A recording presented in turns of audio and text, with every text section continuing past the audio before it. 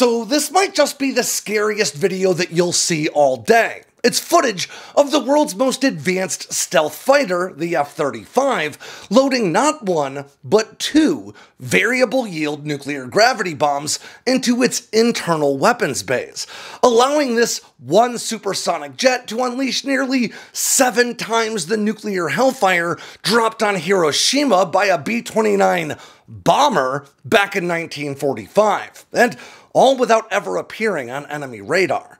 Now, this footage was captured in August of this year and was just released by the Department of Energy about a week ago now. The F-35 was first certified to carry nuclear weapons back in October of 2023, but testing has continued to make sure these new B-61 TAC-12 nuclear bombs can be carried and deployed by the fighter in any type of combat situation.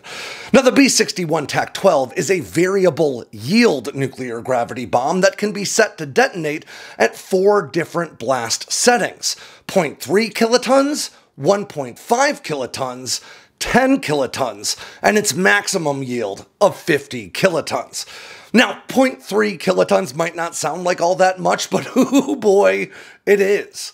That smallest blast setting is equivalent to detonating right around 600,000 pounds of dynamite on a target, and it's more than 27 times the blast output of the world's largest non-nuclear bomb, America's GBU-43 Moab, or mother of all bombs. Now, set to maximum at 50 kilotons, well, then we're talking about dropping 100 million pounds of TNT on your enemy's forehead. And again, the F-35 is capable of carrying 2 of these weapons internally, while maintaining its stealth profile. And to be totally honest, it could probably deliver a lot more nuclear hellfire than even that. The first production B-61 TAC-12 nuclear bomb was delivered to the US Air Force back in 2021, with somewhere between 400 and 500 of these weapons delivered since. But they're not exactly new nuclear bombs. Instead, this weapon is considered a lifetime extension program for the older B-61 TAC-3, TAC-4, TAC-7, and TAC-11 series of bombs, which had the same basic dimensions and produced variable yields that were known to reach at least as high as 340 kilotons, and according to some reports, maybe even as high as 400. Now, it stands to reason that some of these older bombs may still be in the stockpile, and if so, the F-35 may be able to deliver them as well, though any such certification has not been publicly disclosed.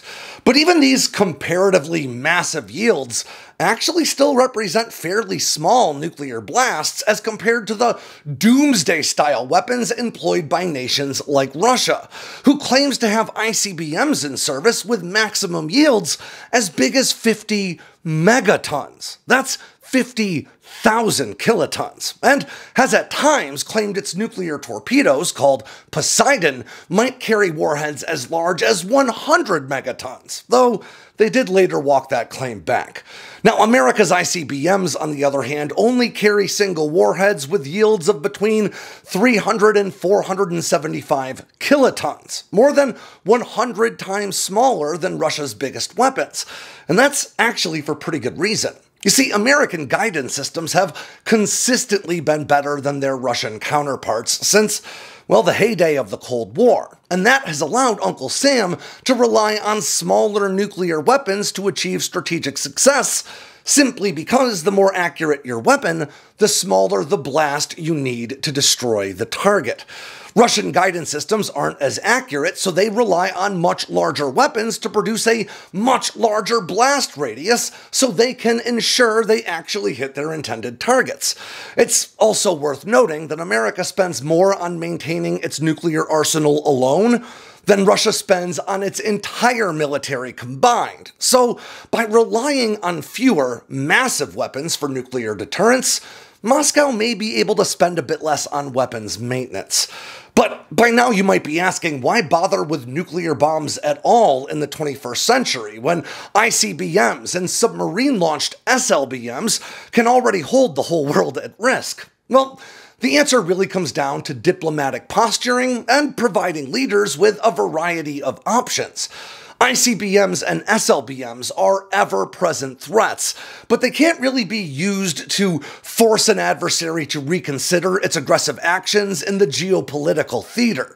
But deploying nuclear bombs to, say, the European theater alongside stealth fighters that can deliver them creates the opportunity to send a very strong message without actually launching any nuclear weapons. And of course, nuclear bombs delivered by bombers and fighters also represent 1/3 of the American nuclear triad, effectively ensuring that even if an enemy managed to somehow incredibly sink all of America's nuclear submarines and destroy all of its ICBMs in a nuclear-first strike, well, Uncle Sam could still ruin their day with a nuclear reprisal of his own.